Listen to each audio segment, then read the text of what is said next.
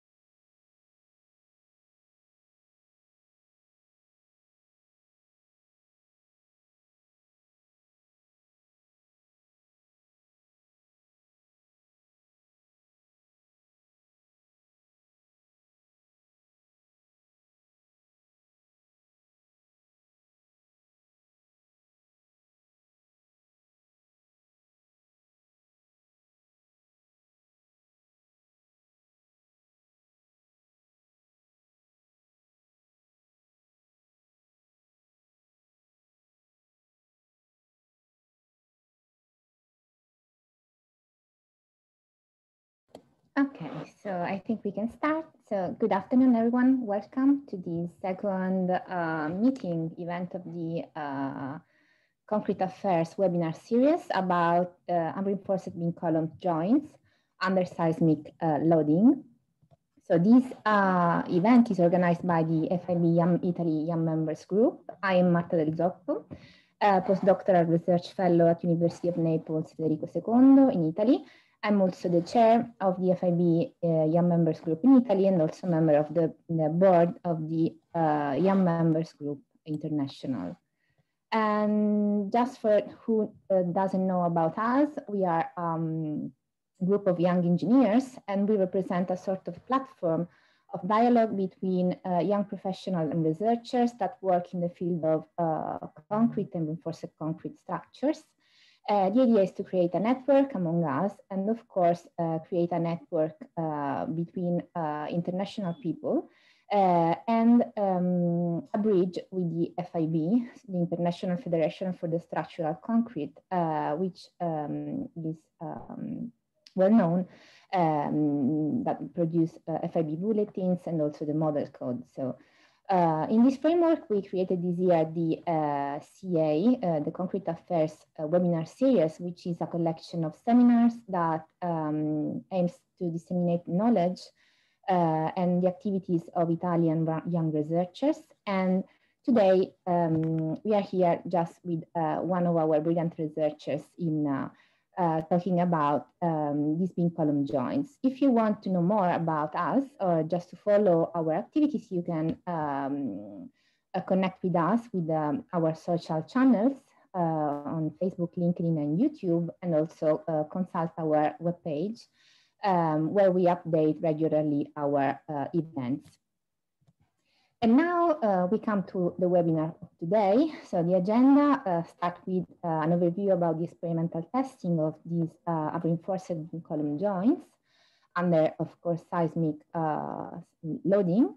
Then we have an overview of numerical modeling and also retrofitting strategies for such kind of elements. And then we will have the question and answer session. So I ask all of you to write your questions in the chat, and then we will have a discussion all together at the end of the presentation. So we will answer to all your questions. The speaker of today is Dr. Maria Teresa de Risi. She's an assistant professor in structural engineering at University of Naples, Federico II in Italy. And she's also actually a visiting researcher at University of Porto. And she's an expert in experimental assessment, vulnerability analysis, and also retrofit of reinforced concrete structures, focusing both on the structural and also non-structural components.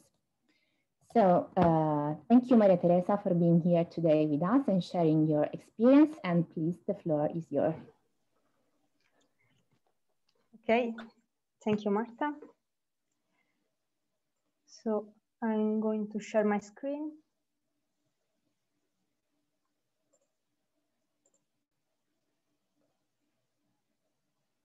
Okay.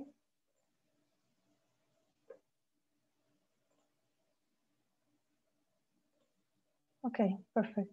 So thank you, Marta, for the presentation.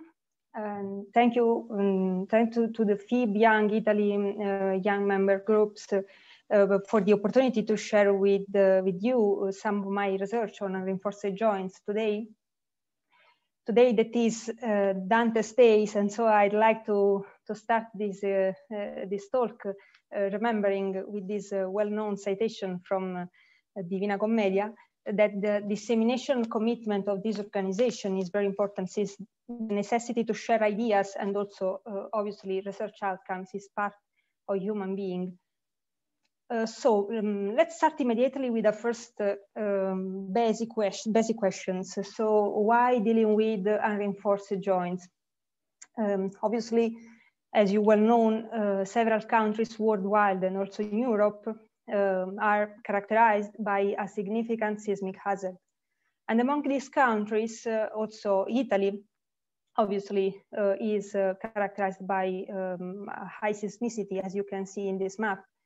But actually, that hazard map was not always the same during time. And here you can see the evolution, for example, in the last decades of this hazard map. And you can see that in the past, so there were a lot of sites that were considered as not seismic prone sites, not seismic prone areas. And therefore structures there were designed to sustain basically gravity loads only. And in addition, if we have a look to the reinforced concrete buildings in Italy, here you can see that almost 80% of these buildings were realized before 1997. And 1997 is a very key year, I can say, for the reinforced concrete buildings in Italy, at least, because before 1997, joints were not designed at all, and stirrups were not located in a joint core. So we have reinforced concrete buildings without stirrups at all. And so when the results of these two main problems is this one. So here we can see some examples of the damage to reinforced concrete joints in the last very important, very famous earthquakes from Italy, the center Italy and L'Aquila, with a shear failure here of the joint panel until the buckling of longitudinal rebars of columns due to the absence of stirrups in the joint core, as you can see here. But this problem is not a problem just of Italy, but I can say of all the seismic prone areas all over the world. And so we certainly need a reliable way to assess their behavior under seismic actions, and an effective way to strengthen these very important elements in reinforced concrete buildings. So let's share some very basic concepts that will be helpful in the next slides. First of all, here you can see that, as you maybe already know, obviously, the joints can be classified depending on their positions in the frame.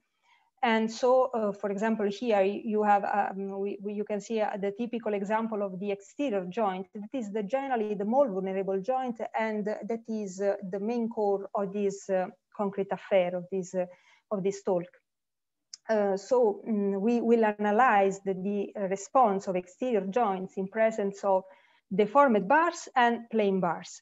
And this is because plain bars were very widespread in reinforced concrete building stock before 70 for sure, at least in Italy, but not only in Italy, because there are several other countries worldwide where the plain bars were used and were very widespread. And in particular, for plain bars, for joint with plain bars, there are very few tests, few studies from the literature, and in particular, codes do not pay particular attention to this kind of condition, to this kind of rebars. Okay, you well know that the joint should sustain a significant shear load when the frame is subjected to seismic loading.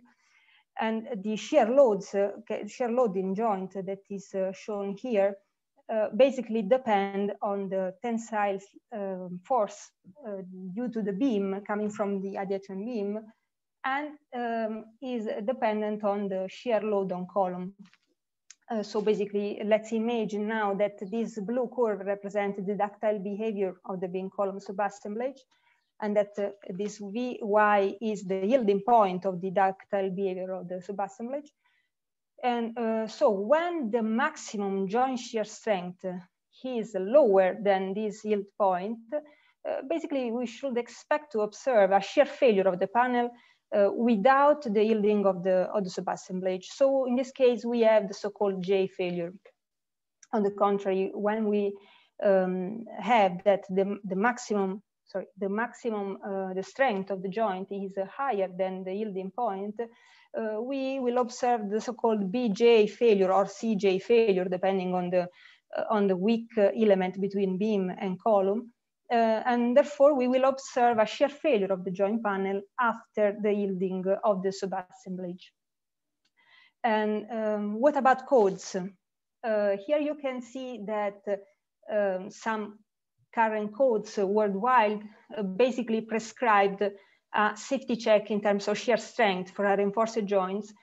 Here you can see some formulations from these codes in European or American context.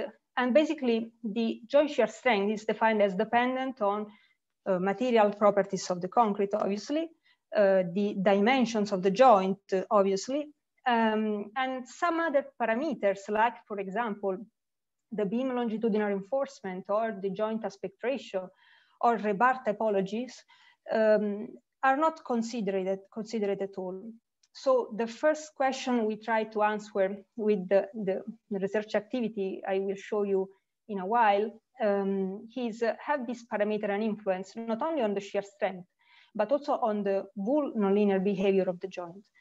So to answer this question, we started an experimental campaign that I'd like to divide in three main steps. The first step was about the analysis of reinforced joints in presence of deformed bars. And we basically analyzed the effect of the longitudinal reinforcement of the beam on the joint response.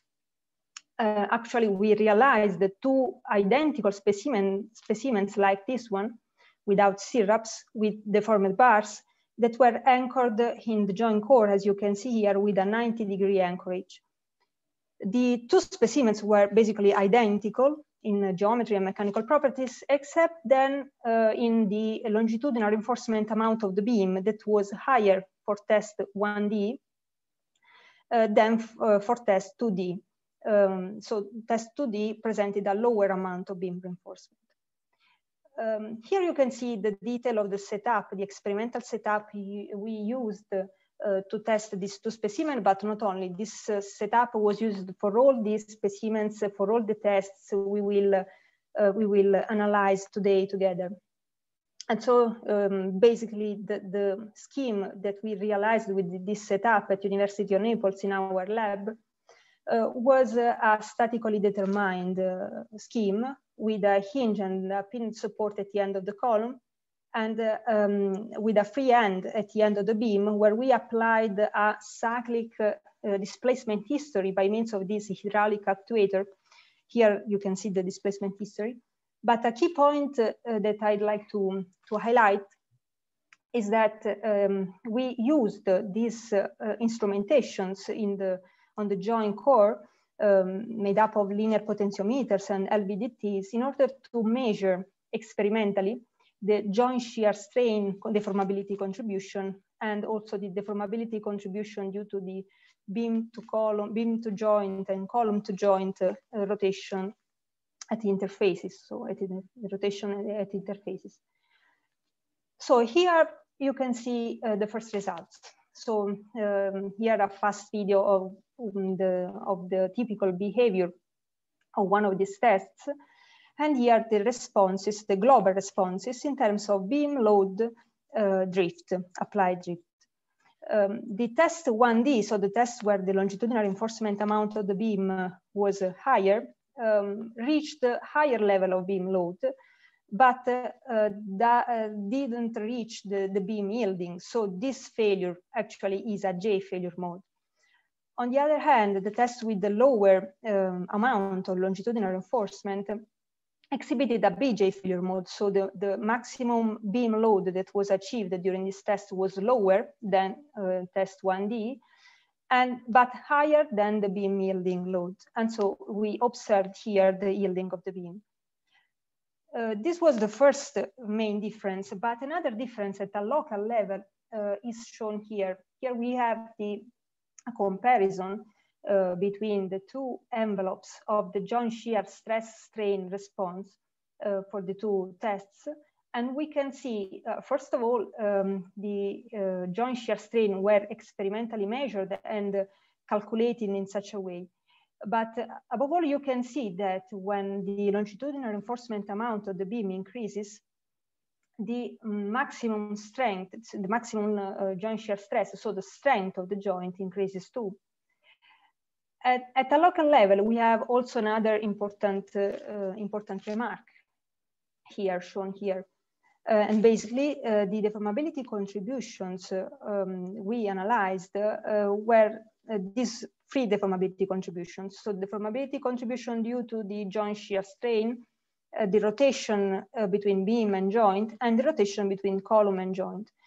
And we can see that tests which exhibited a J failure mode, so with the higher amount of longitudinal reinforcement, had the highest contribution due to the joint shear deformability with respect to the second test, where the beam yielding was observed, and so where the deformability contribution due to the, let's say, fixed end rotation between beam and joint in dark gray here was the most important deformability contribution.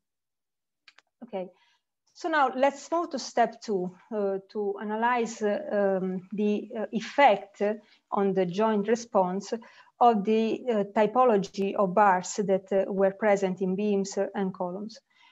So basically we compared this deformed with plain bars, and plain bars were anchored into the joint core with this hook detail, as you can see here, and as typical in existing buildings with plain bars. And so we compared these first two tests that we already discussed before in step 1 with these other two tests that were 1P and 2P reinforced with plain bars. And in particular, test 2D and 2P were similar in terms of joint shear stress at beam yielding.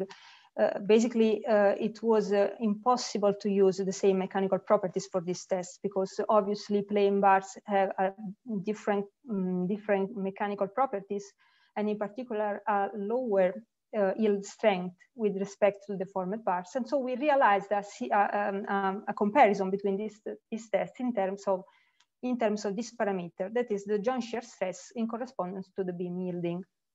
Also in this case, test 1P presented a higher longitudinal reinforcement amount of the beam with respect to test 2P. Here the results in terms of global responses and the final damage state, I'd like to show in particular to highlight this typical detachment of the concrete wedge here that we can observe due to the push and pull action of the hook of the plain bar. And here the comparisons in terms of global responses. Actually, the first two tests where the longitudinal reinforcement amount of the beam was higher reached the highest beam loads, as you can see here. In both these cases, we have a J failure mode. For the other two tests, we observed a BJ failure mode. So we have the yielding of the beam, and we reached the lowest values of the beam load. And in particular, slightly lower for tests with plain bars. But an important difference between deformed and plain bars is shown here in terms of deformability contributions. Again, in particular, also if we analyze these two tests with a J failure, you can see that the contribution of the fixed and rotation due to the beam, this dark gray here, is most important for tests with plain bars with respect to tests with deformed bars. And this outcome is even more true when we analyze the comparisons in terms of the two tests, 2D and 2P, so where we observe the yielding of the beam. And actually, the after yielding plain bars, as you know, present a very poor bond property between concrete and steel. Okay, finally, let's move to the first step of the experimental campaign about the as-built specimens. In this first tests, we analyzed the effect, we analyzed the only tests reinforced with plain bars, and we analyzed the effect of joint aspect ratio and beam longitudinal reinforcement amount on the response of joints. So basically, joint aspect ratio is defined as the ratio between the beam 8 and the column 8, as you can see here. And we varied the joint aspect ratio from 1.43 to 2. So the response of these two tests, the final damage state of these four tests is shown here. And the global responses in terms of beam load, applied drift here. Basically, for all these tests, we never reached the yielding of the subassemblage. So the beam never reached his yielding point. And so in all these cases, we can say that the failure mode of the joint was a J failure mode. Now, if we put all together the tests we performed on plain bars, on specimens reinforced with plain bars, we can see here that, first of all, joint shear strain at the peak load is dependent on the joint aspect ratio, and in particular, it increases when the joint aspect ratio increases. And about joint strength, here expressed in terms of maximum joint shear stress, we can see that joint shear strength decreases if the joint aspect ratio increases, and increases if the beam reinforcement amount increases. So basically these parameters, at least the joint aspect ratio, beam reinforcement amount, but also the typology of bars, should be actually considered, should be taken into account in the modeling phase, in the numerical reproduction of this experimental data. And so now let's move to the modeling, to numerical modeling that we used to reproduce these experimental responses. First of all, obviously, the main point, the key point of the response of a joint nonlinear behavior under seismic loading is its strength. And in the literature, you can find a lot of strength model, shear strength model for unreinforced joints that I tried to classify into these three main groups, as you can see here. But I'd like to draw your attention on the model proposed by Park and Mosalam that you can see here, because in this model, the joint shear strength can be reproduced modeled as due to two main resisting strats, two main contributions. The first contribution is due to the diagonal compressive strat that you can see here in red. And the second resisting contribution is due to the bond effect between the straight portion of the rebars anchored into the joint core and the surrounding concrete. So basically, according to this model, the joint shear strength increases if the joint aspect ratio decreases. And this is due to the fact that the inclination of this strat changes depending on the joint aspect ratio. And in addition, the joint shear strength increases if beam longitudinal reinforcement amount increases. And this, you can see this behavior here. K is a parameter from which you can define the joint shear strength. So K increases when this parameter increases, and this parameters, that is the joint shear index, basically depends on the beam longitudinal reinforcement amount. So keeping this in mind, you can easily understand that obviously when we pass from deformed bars, because this model is related to deformed bars, to plain bars, we should expect a lower joint shear strength, because basically this second mechanism, resistive mechanism, the ST2, the bond effect, is lower in presence of plain bars. And so if we try to schematically represent the joint shear strength here, depending on the strain demand in longitudinal reinforcement, we should expect that plain bars present, as you can see here, a lower joint shear strength values. In both cases, plain and deformed bars, when the strain demand at the yielding, when the yielding strain is overcame, obviously the joint shear strength should decreases due to the deterioration in the bond properties.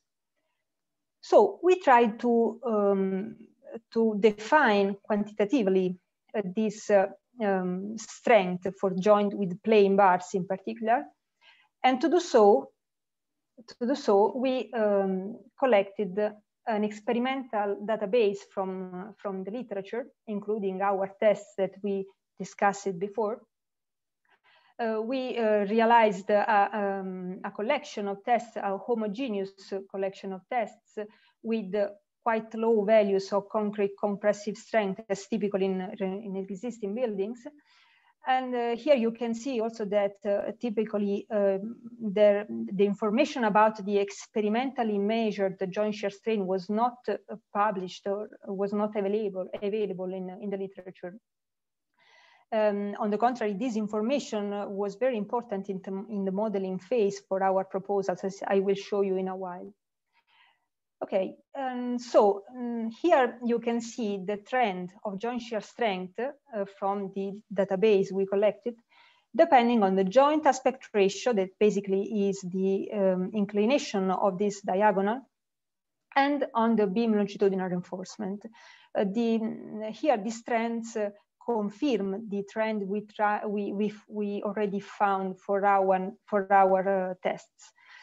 When we applied the strength model, the models that were calibrated for reinforced joints with deformed bars, we found that these models basically overestimate the joint shear strength in presence of plain bars, except then for this model that was proposed based on tests with plain bars that produces a slightly underestimation of the experimental results.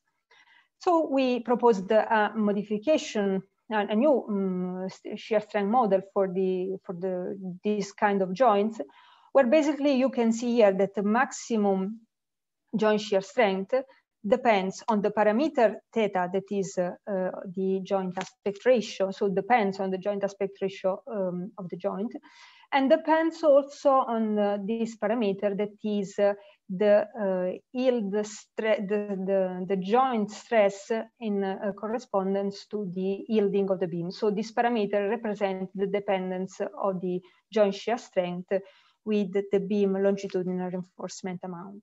the results was quite good with respect to experimental, on average, at least with respect to the experimental data. And so what about the vulnerable response of the joint? So obviously the peak load, the strength of the joint is one characteristic point of its response under seismic loading. But we want to model the vulnerable response of the joint. And so we can have several options from the literature, from the finite element method, finite element analysis, to the use of multi-springs approach or single spring, like this one. Here, so you can see some proposals from the literature. The proposal we used is this one. So basically our numerical modeling was quite simple, I can say, and also suitable for a higher number of nonlinear analysis. And we used some rigid links into the joint region and a lumped rotational spring here, which represent the joint panel response, and some rotational springs at the interfaces between beams, columns, and joint, which represent the fixed and rotation contribution. So the first step of our modeling proposal was, for deformed bars first, the collection of tests from the literature where the joint shear strain was experimentally measured. And so based on this data, we proposed this quadrilinear response of the envelope of the joint response in terms of joint shear stress strain. And then you can easily pass from the joint shear stress to the joint moment, which characterizes this spring, depending on some equilibrium equations, and so through this formulation, basically. So here you can see the average behavior in for the joint envelope, the envelope of its response, and similarly, based on empirical data, on collected data, we also calibrated the hysteretic response of the joint panel by means, basically, of the pinching for uniaxial material in open seas that is represented here. And so we calibrated the parameters of this material, which on which depend the pinching effect, the strength degradation, and the stiffness and reloading stiffness degradation, unloading and reloading stiffness degradation. Okay, basically we did the same also for plane bars, for joints reinforced with plane bars. In this case, we only have our tests because in our tests we experimentally measured the joint shear deformability. And so here you can see the comparison between the average response of the quadrilinear response of the joint panel for plane and for deformed bars. And basically you can see here that the shape is not so different. The strength here is normalized, obviously. The shape of this response is not so different. The plane bars presented a quite higher deformability at the peak load.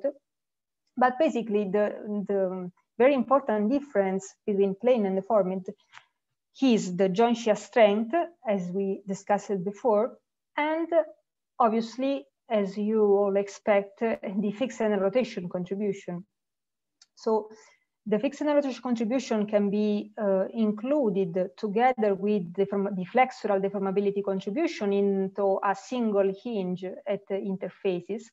And so we have to choose a proper model for that hinge, depending on the bar typology. Otherwise, you can mechanically model the fixed and rotation contribution, depending on the rebars. And so when we did so, for plane bars in particular, we modeled this hook-ended plane bar as a series of springs, as you can see here. The first spring represents the hook contribution, and the other springs represent the bond strength contribution, so the bond between steel and concrete. In the literature, there are some proposals for this relationship, bond strength slip relationship. Obviously, the maximum bond strength predicted for plain bars is always lower than for deformed bars. And we used, among these proposals, we used the proposal by Verderame et al. Here you can see the envelope of that proposals, but also the cyclic, the hysteretic proposal is available for this model. So we, at the end, made a validation of our numerical proposal, and the validation phase was performed at different levels. The first level of validation was at the sub-assemblage level, so the easiest way to validate our model.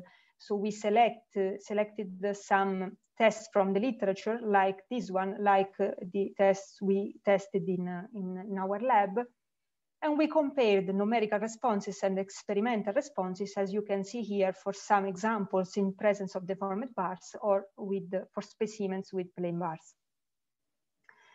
A second level of validations was performed at a frame level. So basically, we modeled the behavior, for example, of this frame that is a one-bay, one-story reinforced concrete frame designed for gravity loads only, without stirrups in the joint, reinforced with deformed bars, and tested in our lab with a pseudostatic cyclic loadings with the setup shown here. At the end of this test, the joint was particularly damaged. Here you can see some pictures of the final damage states and the evolution and the final damage state of the unreinforced joints of this frame. And basically, we reproduce the experimental response of this frame with a model, including our proposal for the joint. And in such a way, we succeeded in the reproduction with our numerical model of the softening phase of the experimental response of this test. Another validation at a frame level was performed this time for plain bars by using the results of this well-known test from the literature that was tested at University of Pavia by Calvi et al. And that was reinforced with plain bars. So in this time, we have reproduced the envelope of the response of this frame, but also the hysteretic behavior quite well. But above all, we reproduced actually the real damage we observed in the joints, in particular at the first floor. So the model was able to catch the real damage observed during the test.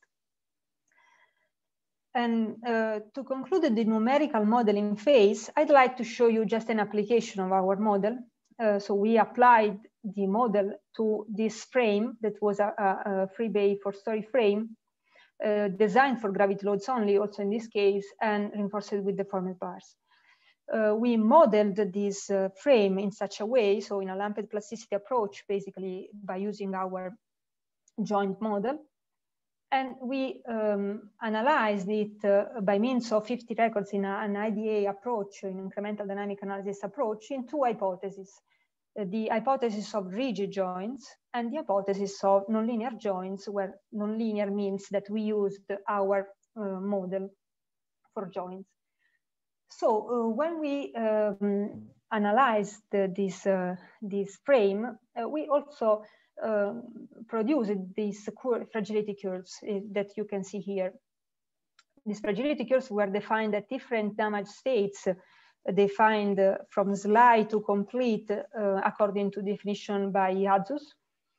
And you can see that particularly at the extensive damage state, that can be considered as a sort of life safety limit state, the median capacity of the frame with the nonlinear joint, that is this curve, has a capacity that is significantly lower than the corresponding frame with rigid joint, that is this dashed curve. So the median capacity of the case of rigid joint was more than double than the median capacity of the nonlinear response of the joint. And so what does it mean? This is how much we can gain if we retrofit this building, this frame in particular, by strengthening our reinforced joints. And so obviously the strengthening of joints can be particularly important in existing reinforced concrete buildings. There are several techniques from the literature, as you know. Here I try to collect some examples of the possible strengthening techniques we have in the literature. And in particular, we will focus on these two techniques. So the use of FRP materials for the wrapping of joint, and the use of pre-stressed steel strips to strengthen joint. Because these two, we experimentally tested these two solutions.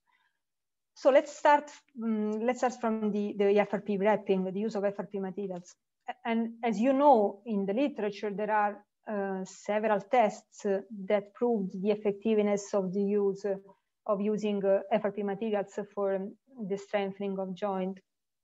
But actually, very few of them, as you can see here, were aimed at minimizing the level of disruption. So basically, we focused our attention just on this main aim. So we wanted to use FRP wrapping, but we wanted also to limit the level of disruption of this intervention. That means limit the building downtime due to the intervention, obviously.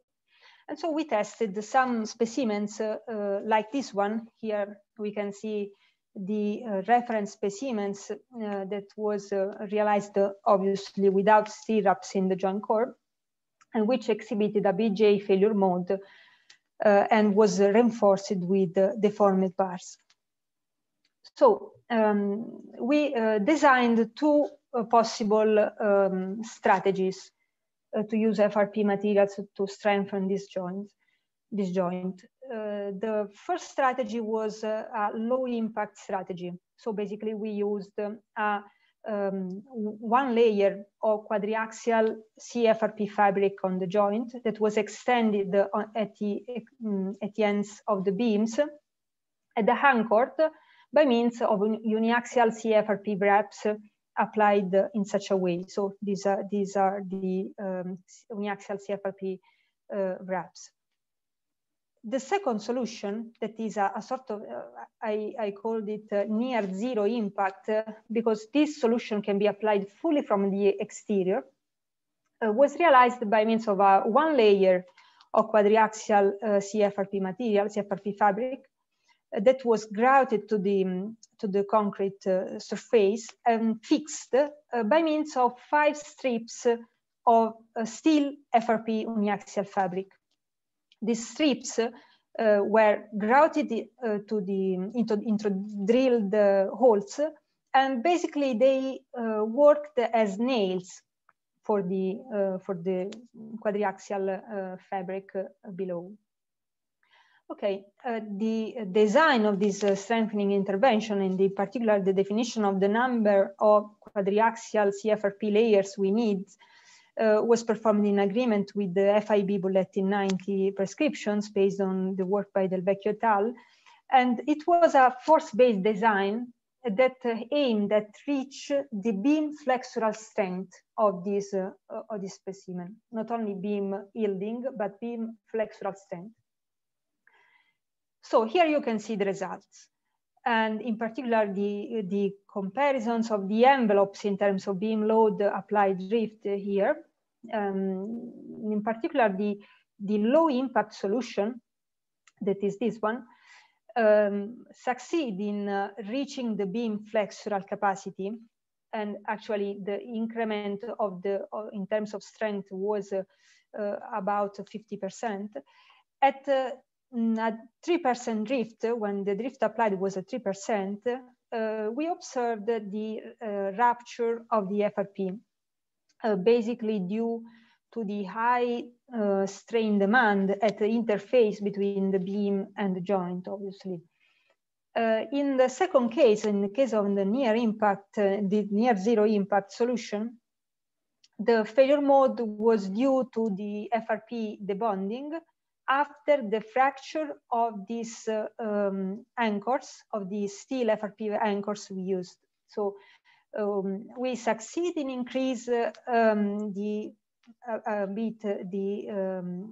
beam load, the maximum beam load. We also succeed in increasing the dissipated energy by means of these strengthening techniques.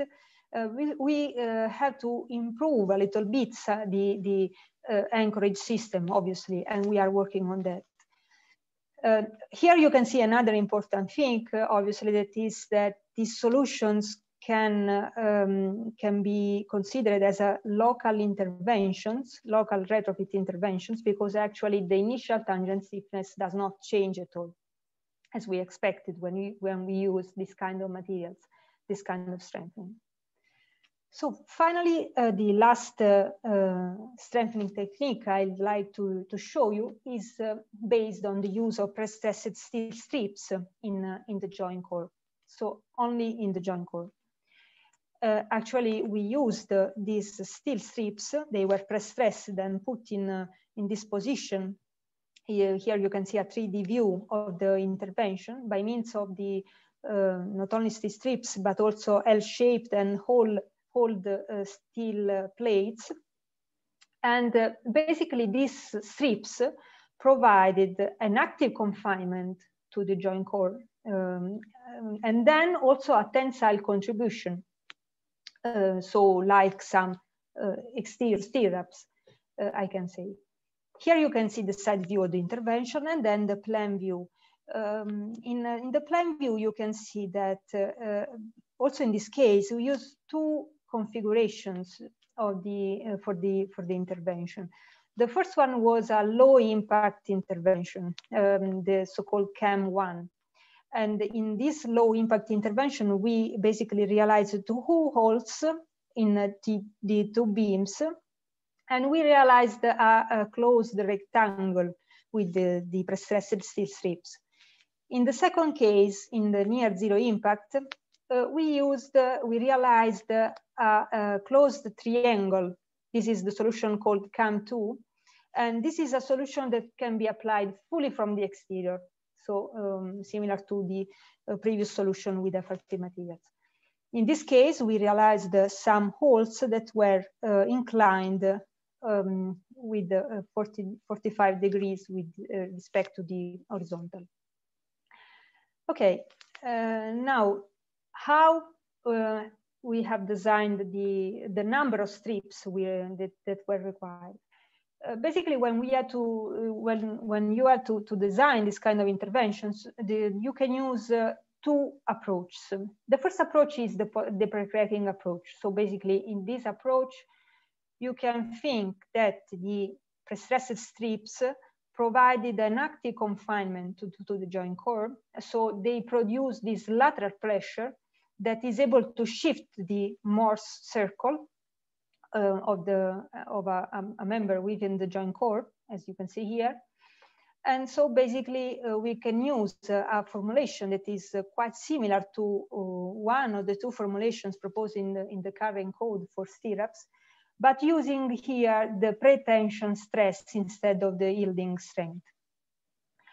And this is the first approach. The second approach is a post-cracking approach. So basically, in this case, the strips work as exterior stirrups. And so you can dimension the intervention, you can define the number of strips you require by means of this equation that is very similar to equation you use in current codes to define the number of stirrups required in the joint. The minimum amount of strips that are coming from these two formulations is this one. So we put 3 layers of strips, as you can see here, with 5 strips each. Okay, let's see now the results of this test. These are fast videos. In particular, the first video is the test without syrups. This is the as-built condition. The second case here in the center is the case where we put in the joint core a number of stirrups that was designed according to the current code. So this was the current seismic design. And finally, at the end, we have here the pre-stressed strips in the configuration CAM1. So at the end, you can see that the unreinforced joint is totally destroyed, basically. You can see here the complete concrete crashing in the joint core. On the other hand, you have here the situation of the code-based stirrups where the joint core is just slightly cracked, and you can see here a wonderful plastic hinge in the beam. And similarly to this situation, we can observe also this situation, CAM1. So CAM1 behaves, the behavior of CAM1 was very similar to the behavior of the test with the stirrups from the code. Okay, now you can see here the global responses of all these tests, and in particular also the test CAM2 that was missing in the videos. In CAM2, you can see here the final damage state. So at the end of this test, we observed that the joint core was, the concrete in the joint core was crushed. So CAM2, the behavior of CAM2 was not so effective as CAM1.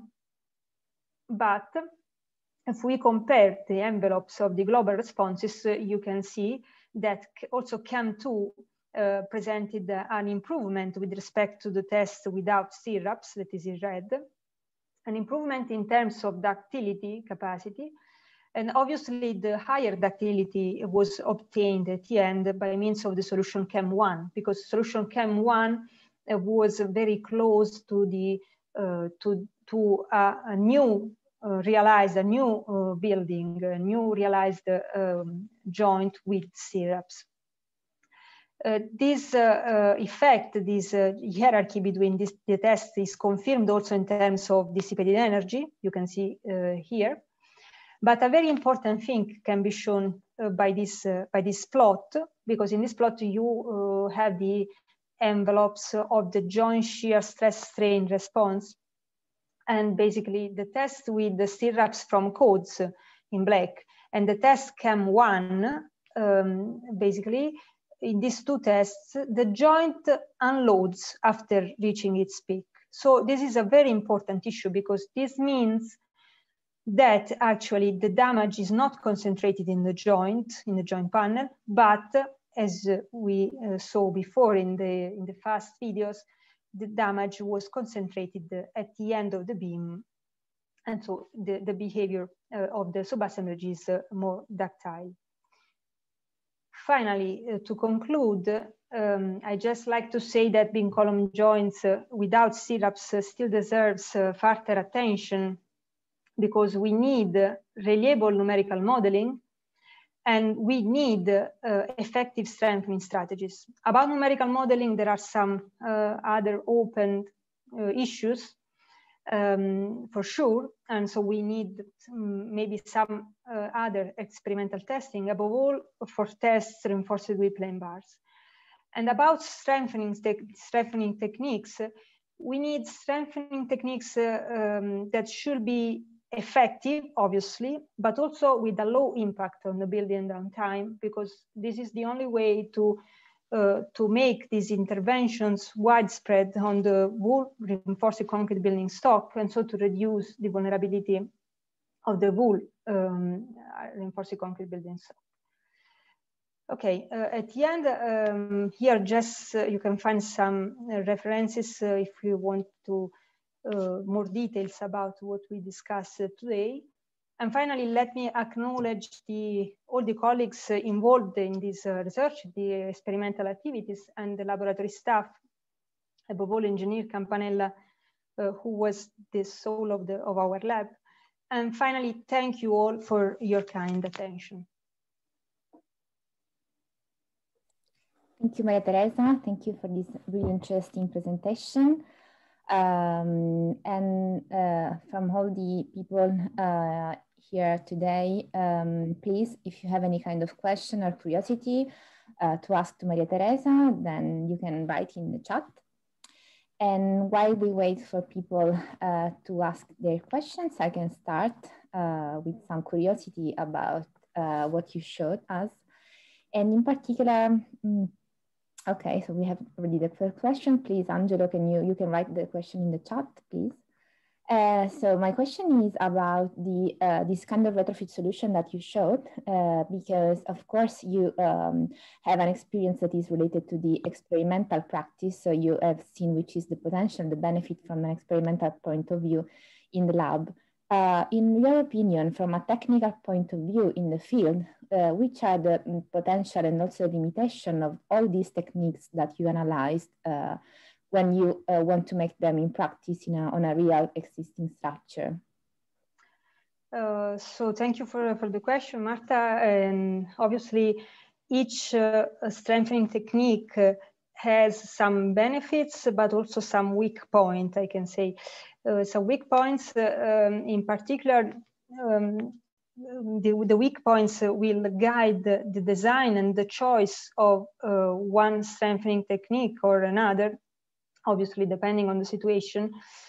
For example, if I think at the solution, the CAM solution, so the use of pre-stressed steel strips, as we saw before, this solution has actually currently some technological limitations in the number of strips, for example.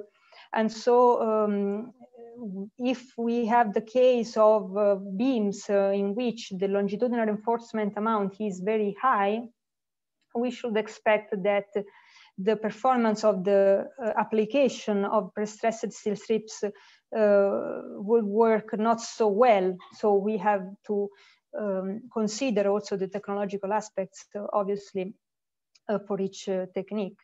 Also for FRP materials, obviously, I told you before that actually we have to improve some details if we want to apply FRP materials fully from the exterior in particular, as we tested in our lab. We have to necessarily investigate it more about the anchorage system that we have to use to have a low impact solution, but effective, obviously. Okay, thank you for your answer. And we have some questions in the chat, so I will read them for you from Angelo Marchisella.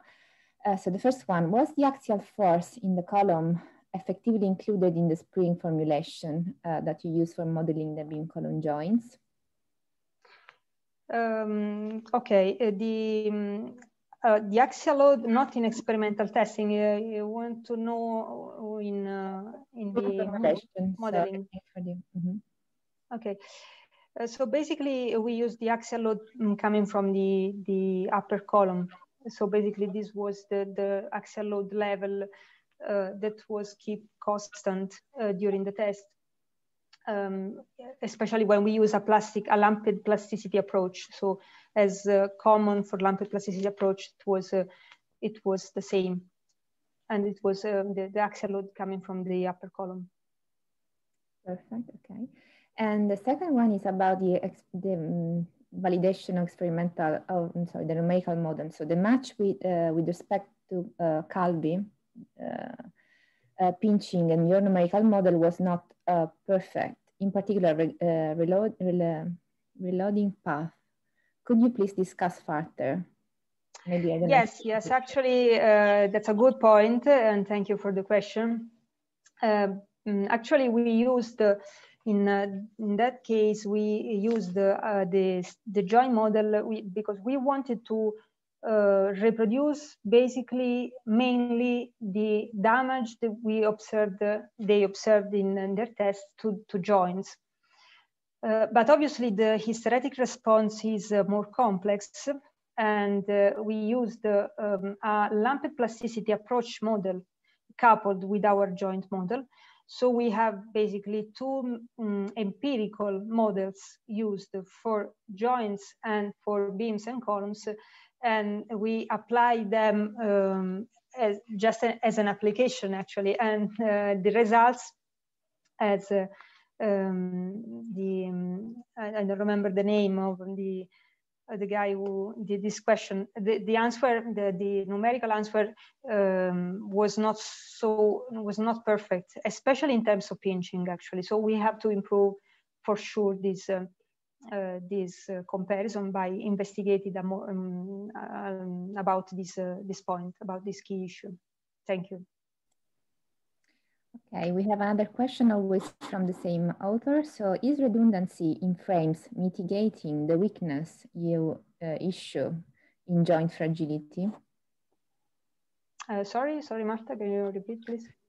Is redundancy in frames mitigating the weakness you issue in joint fragility? I don't know what exactly he means with redundancy in terms of... Maybe the use of some strengthening techniques that can be used for a multiple purpose aim, maybe for multiple purpose strengthening. And so in this case, obviously, I think it depends case by case. I think it's not easy to provide an answer, a clear answer that can be general valid for all the Mr. Risi, I am Angelo Marchisella, the author of the past three questions. Thank you for your answer for number one. Thank you for your answer for number two. Let me just clarify my third question. My third question is, since we have different joints, and for instance, if you think Calvi has 2 bay, 4 stories, and would it be a redundancy, for instance, if you think about redistributions in terms of failure of one joint, probably the exterior one, and force transfer from the exterior part of the frame to the interior part, which is, by the way, less loaded? Would it be this effect in terms of redundancy? And redundancy, by the way, in this case means static redundancy, so having a redundant structure in the sense that it can be possible to redistribute forces, in this case laterally based. And I'm just saying that we have seen some residual capacity in your exterior joint experiments, at least having stopped your test at the level of joint of the drift ratio, which is 6%, which is quite huge in terms of reaverting. So I was just wondering if redundancy can be also a good strategy also in structural analysis to assess really the behavior of a frame structure rather than assessing the fragility of the joint at the level of the subassemble. Yes. Okay. Now I understand your question. Thank you. Thanks for clarifying it. And I totally agree with you. So basically, the level of the subassemblage is just the simplest way to investigate about that problem, to analyze the response of the joint, obviously. But when we model the joint within a frame or building, obviously the redundancy, as you told us, is a very important point to take into account. But also in this case, so this is the case, I can say, of the application I showed you, for example, for that frame, the frame for which we observed today together the fragility curves. So also in case we consider redundancy, actually, there are some cases, some structures, some frames, depending on their features, that can be particularly in which joints can be particularly problematic. So we have to select in a proper way the way of intervention, and also the joints where we have that we have to strengthen. Right. Okay. Thanks. Thanks. Okay. Thank you, Angelo. And now we have another couple of questions from Riccardo Nitiffi, always in the chat. So the first one is, did you propose a numerical model also for strengthened joints? Actually, not yet. It's a good point, and it's a point we are working on that. Above all, about the proposal, first of some, I can say, design tools for this in terms of strength first, for these strengthening strategies, above all for pre-stressed steel strips, and then also for numerical modeling. I think it's a very important point. It's a key issue, especially for modeling the effectiveness, or in a realistic way, the effectiveness of the intervention. So thank you for your question. It's a very good point, and we are working on that for future work, so for future development. Okay, the second question is, what kind of approach do you use to calibrate the hysteretic parameters in the pinching for material in OpenSys? So basically, in this calibration, we used the pinching for materials, and we, as you maybe know, the pinching for material is defined by a set of parameters, a lot of parameters, defining the pinching effect, the reloading and unloading stiffness degradation, the force degradation, and so on. So we assumed that the force degradation was does not exist in our cases, because actually our envelopes were already degraded in terms of strength, and we calibrated the remaining parameters, starting from the pinching parameters and then the other parameters, in order to minimize the dissipated energy between the numerical model, the numerical results, and the experimental results. So we calculated iteratively with an algorithm the energy dissipation for the numerical results and for the experimental results, and we minimize the difference in order to obtain finally the final set of parameters we used. And I showed you in these slides just the mean values of these parameters.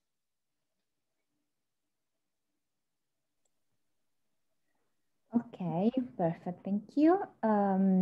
If there are no other questions in the chat, I think we can also close. Maybe we can wait. Okay, there is another question from Giuseppe Ferrara. So thank you, Maria Teresa, for the interesting presentation. So you mentioned the importance of focusing on external joints because we care. With respect to the entire building structural behavior, do you think it is needed to focus on internal joints too? And if yes, do you think the low impact retrofitting solutions you showed may be applied on internal joints? Do you think this aspect should be deeper investigated? Absolutely, yes. So obviously, thank you for your question, Giuseppe. Obviously, the exterior joints are the most vulnerable kind of joint, but also interior joints should be studied similarly, and are also studied a lot in the literature, actually. We have to, we can strengthen also interior joints, and also with this low impact solution, I think. So just extrapolating what we have done for exterior joints, I think that this kind of solutions can be applied also to interior joints. For sure, for what concern the low impact solution, not necessarily the near zero impact solution between the solutions we we analyzed, we discussed it before. But for sure, the low impact solution can be certainly applied also, and should be in many cases applied also to interior joints. Okay, we have another question in the chat from Vivek Manandar. Thank you for the excellent presentation. Thoroughly enjoyed it. My question may be a bit out of the line. Although we are talking about joint strengthening mainly, I wanted to ask if there can be any tweaks for column strengthening as well. I saw that the intervention were well able to form beautiful plastic hinges in the beams, preventing joint concrete crushing, but columns could be the next in line to softer, causing pancake failure. In Nepal, we saw a lot of cases in the 2015 earthquake. Okay, so could there be a way to strengthen the columns at least up to some length from the joint using the same methods like pre-stressing or CAM? Yes, sure. Actually, the use of pre-stressed steel I think is most common for the retrofit of columns than for joints, especially in the experimental testing you can find in the literature. So for sure, the columns can be the next weakest element of the chain. And so in a structural analysis, you can be able to know, to catch if the columns should be strengthened or not. And in this case, if yes, you can use pre-stressed steel also for columns. So you can increase both ductility, but also strength, shear strength for columns. So this intervention can be certainly applied also to columns. Perfect. Okay, so I think there are no more questions in the chat. There is a comment from Simone Spagnuolo. Thank you about the interesting presentation and the good work done. Thank you, Simone. I think we can close here the webinar. So thank you very much, Maria Teresa, for staying with us and sharing your work and explaining and answering to all these interesting questions. And thanks also to the audience for the interesting questions. And have a nice evening and see you soon. Stay safe and thank you again. Thank you. Thank you all. Thank you, Marta. Bye-bye. Bye.